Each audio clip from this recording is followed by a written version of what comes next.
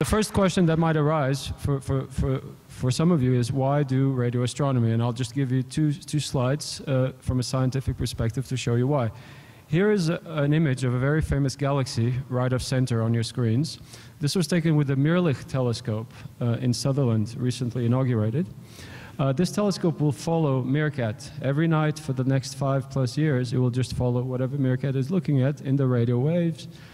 This telescope will look in the optical domain. So you see that galaxy. Basically what you're seeing is the combined light from billions of stars very far away. Now let's see what Meerkat shows.